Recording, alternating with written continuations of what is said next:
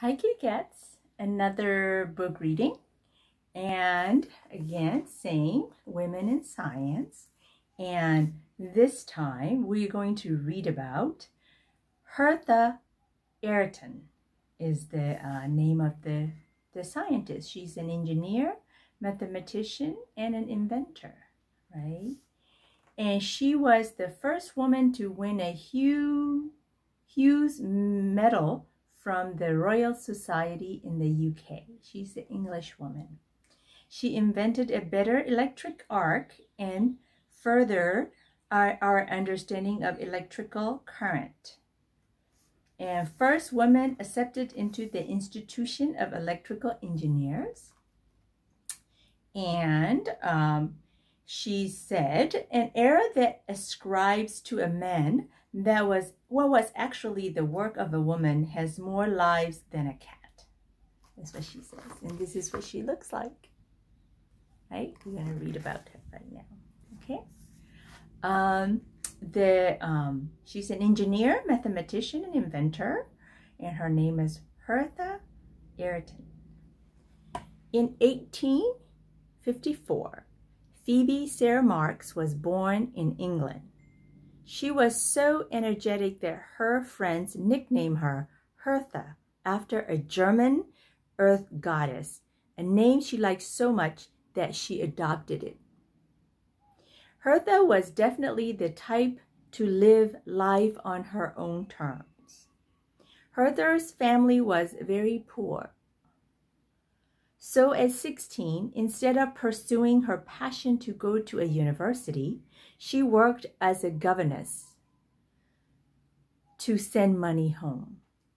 Fortunately, she met Madame Beautechon, a leader of the suffrage movement in the UK, who would help Hertha and pay for her education.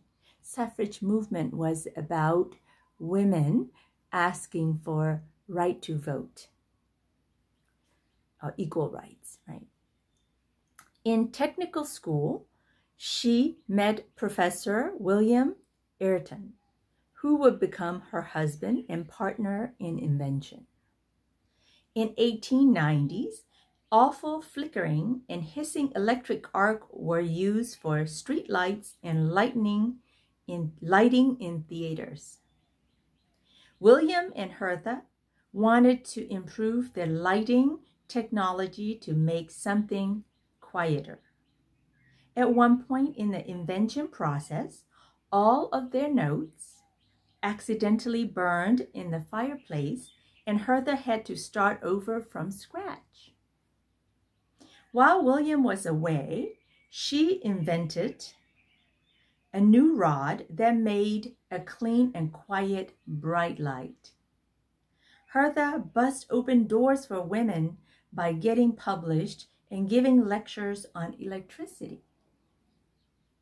During demonstrations about the arc, people were amazed to see a woman wielding such dangerous-looking equipment. She was the first female member of the Institution of Electrical Engineers. However, women were not allowed to speak at the Royal Society. When her book, The Electric Arc, was published in 1902, it became too successful to ignore. And the Royal Society eventually allowed her to present her own paper. In 1906, they also awarded her the Hughes Medal for her body of work concerning electricity. Hertha was also fearless when it comes to politics. She was a vocal advocate of the suffragist movement and provided aid to female protesters on hunger strikes. Hertha participated in the 1911 boycott of England's census and wrote an impassioned letter on the form, demanding the vote for women. Hertha's genius paved the way for women everywhere to play with dangerous machinery and invent great things. So that's Hertha Ayrton, right? And she has registered 26 patents. So it's an invention. She was good friends with Marie Curie. There's another person we will learn about later on. She studied wind motion and water vortices. Yeah, water vortices. Named her child after Madame Barbara Bourdichon and her friends and supporter. Because she sent her to school. She was the first woman nominated to be a fellow of the Royal Society, though they did not officially accept women until 1940s. Invented the Ayrton fan to blow away mustard gas during World War I. And she invented a line divider for architect. So these were her contribution to science and engineering and mathematics, right?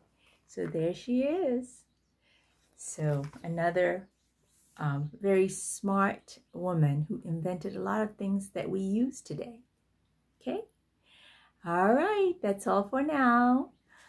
Good night. Sleep tight. Don't let the bed bugs bite. Bye-bye.